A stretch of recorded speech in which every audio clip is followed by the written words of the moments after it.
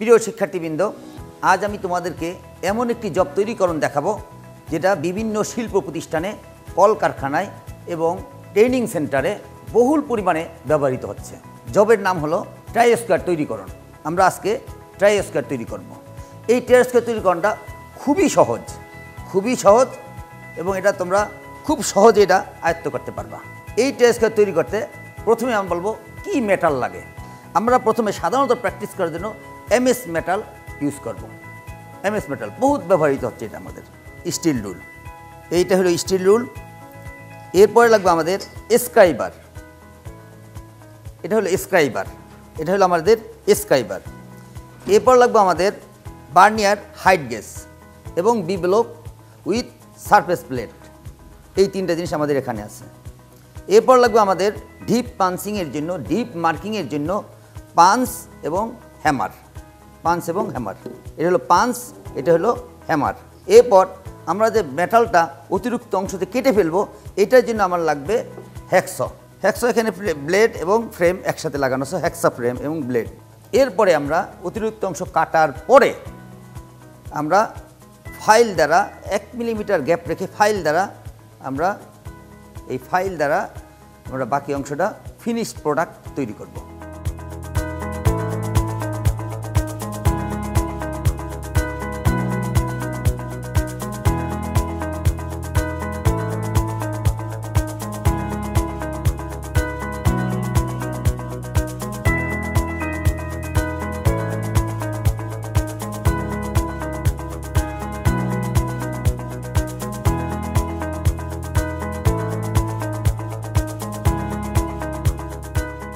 প্রিয় শিক্ষার্থীবৃন্দ, এখন আমরা ট্রাই স্কোয়ার তৈরি করার ড্রয়িংটা আমি দেখাবো।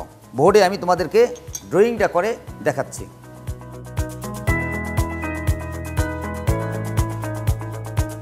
এখানে আমাদের র ম্যাটেরিয়ালস যেটা আছে সেটা হলো 73 এবং 52 সকল মাপ মিলিমিটারে। এবং এই জবটা আমাকে বানাইতে হবে 50 এবং 70-তে। এবং এটা হলো কি আমাদের এই ট্রাই স্কোয়ারে এটা হলো স্টক, আর এটা হলো কি ব্লেড। এই স্টকটা হবে আমার 15, ব্লেডও হবে কি 15। এখন আমরা আগে মার্কিং করব। মার্কিং করার পরে আমরা বাইসে বেঁধে হ্যাকসয়িং করব। ওকে। বাজার থেকে এমএস প্লেট যেটা কিনা যায় সেটা সাধারণত অমসৃণ থাকে। এই কারণে আমরা ট্রাই স্কোয়ার তৈরি করার জন্য অমসৃণ প্লেটটা আমরা ব্যবহার করতে পারবো না। তাহলে আমরা কি করব, আমার ম্যাক্সিমাম অংশটা এখানে কেটে ফেলবো। সমান থাকে না বিদায় আমরা এটাকে ফাইলিং করে সমান করব এবং এটাকে 90 ডিগ্রি বানাবো। বেঞ্চ বাইস লাগার সময় যতটুকু সম্ভব আমরা বাইসের খুব কাছাকাছি রাখব। যদি আমরা বেশি উপরে রাখি তাহলে মেটালটা ভাইব্রেট করলে দেখা যাবে কি আমার কাজটা সঠিক হবে না। যার কারণে যতটুকু সম্ভব কাজের পরিধি অনুযায়ী যতটুকু সম্ভব আমরা বাইসের খুব কাছাকাছি রাখার চেষ্টা করব।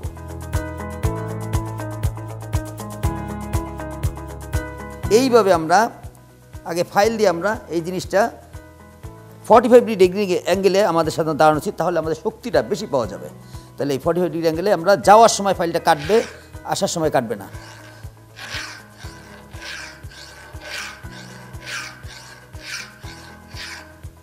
একইভাবে আমরা অপর প্রান্ত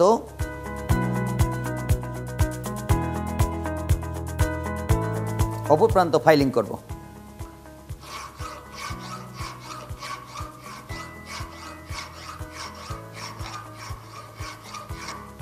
এবার আমরা মার্কিংয়ে যাব।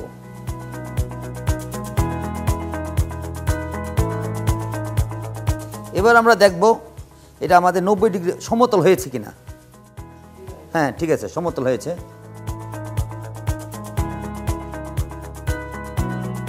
এখন আমরা দেখব এদিকে 90 ডিগ্রি ঠিক আছে কিনা। হ্যাঁ, আমাদের 90 ডিগ্রি ঠিক হয়েছে। তাহলে এবার আমরা এই দুই সাইড ঠিক রেখে আমরা মার্কিং করব। এখন আমরা চলে যাব মার্কিংয়ে। আমাদের আগেই বলা আছে আমাদের এখানে আমরা কি 15 মিলিমিটার, এখানে আমরা কি 15 মিটার, সকল মাপ মিলিমিটার, 15 মিলিমিটার আমরা এখানে দাগ দেবো।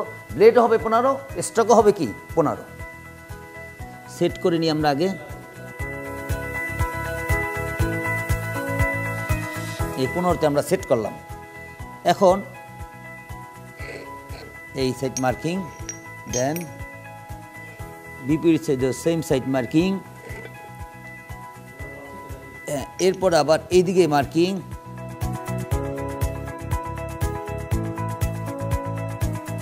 উল্টো দিকেও মার্কিং।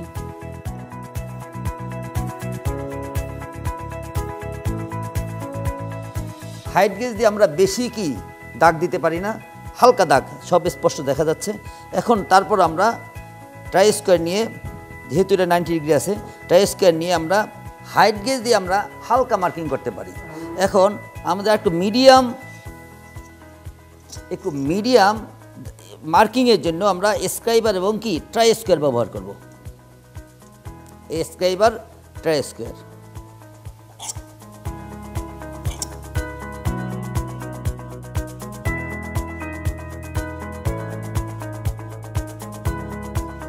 দুই দিকের আমাদের কি মার্কিং হয়ে গেল। এরপরে আমরা কি পাঞ্চ করব। এই মার্কিংটা আমরা পাঞ্চ করব। পাঞ্চ না করলে আমাদের কি যখন কাটবো তখন আমাদের জিনিসটা কি দেখা যাবে না। প্রথমে আমি অ্যাঙ্গেলে একটা ডিপ মার্কিং করে নিই।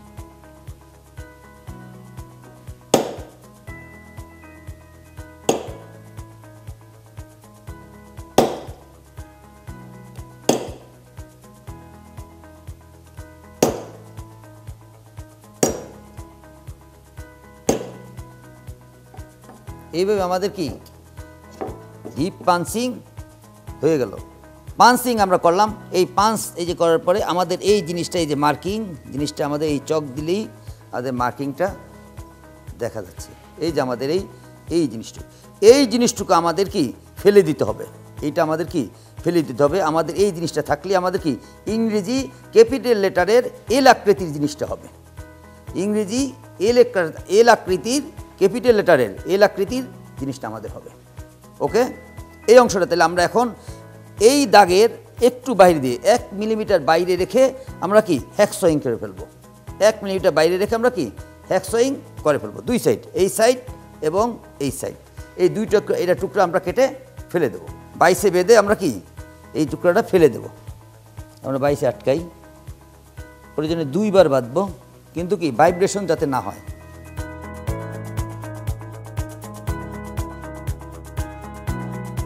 ওকে, আমরা এখন হ্যাকসো দ্বারা ধাতু কাটবো।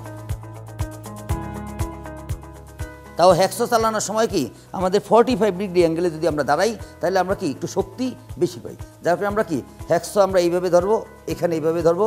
এখন আমরা 45 ডিগ্রি অ্যাঙ্গেলে এই মার্কিংয়ের চেয়ে একটু বেশি রেখে, তার মানে কি 1 মিলিমিটার, কারণ আমরা ফাইল দ্বারা আমার কাটতে কি অনেক কষ্ট হবে।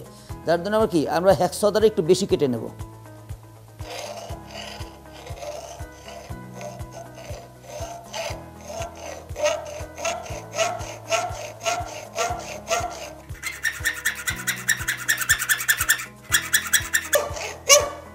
এখন আমার কাটা অংশটা চলে গেল।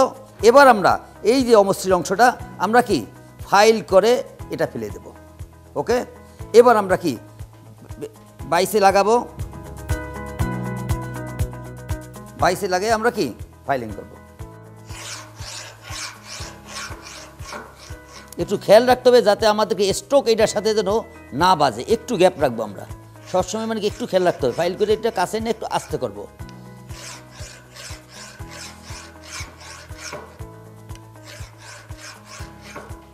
আমার এই সাইড মোটামুটি হয়ে গেছে। এরপর আমরা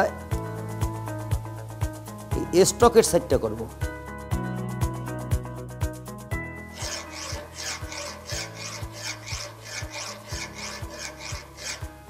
এখন আমাদের মোটামুটি জিনিসটা তৈরি হয়েছে। তারপর আমার দেখতে হবে মানে আমাদের সমতল আছে কিনা এবং কি 90 ডিগ্রি আমাদের হয়েছে কিনা। না, এদিক সমতল হয়নি, তার কারণে আরেকটু আমাদের কাজ করতে হবে।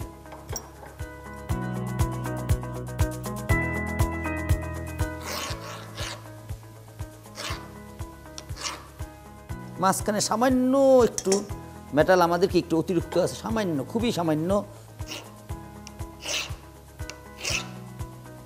হ্যাঁ, আমার এই সাইড মিলে গেছে। এখন আমাদেরকে স্টকের সাইডটা দেখি এবার যা বানাইলাম।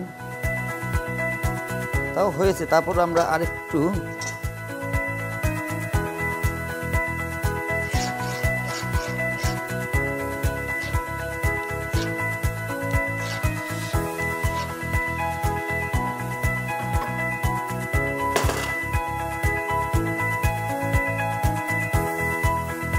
ফাইন, আমাদের সমতল হয়ে গেছে।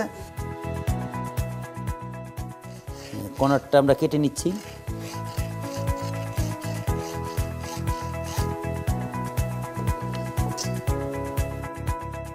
এবার আমাদের জন্য সুবিধা হয়ে গেছে যে আমরা এই জিনিসটা কি ট্রাই স্কোয়ার দিয়ে দেখলাম, এটা কি 90 ডিগ্রি তৈরি হয়েছে, এবং এই ট্রাই স্কোয়ার দিয়ে আমরা মানে কি বিভিন্ন কি যন্ত্রপাতি আমরা কি চেক করতে পারবো।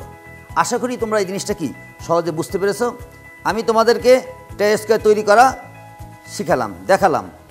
এখন তোমরা নিজেরাও কি ট্রাই স্কোয়ার তৈরি করতে পারবা, এবং একবারই তুমি কি দক্ষতা অর্জন করতে পারবা না, বারবার করলে তুমি কি দক্ষতা অর্জন করতে পারবা। দক্ষতা হইলে কি নিজের সম্পদ, দক্ষতা হইল নিজের সম্পদ। তুমি যত কাজ করবা ততই দক্ষতা অর্জন করতে পারবা। আর দক্ষ জনশক্তি হলো দেশের সম্পদ।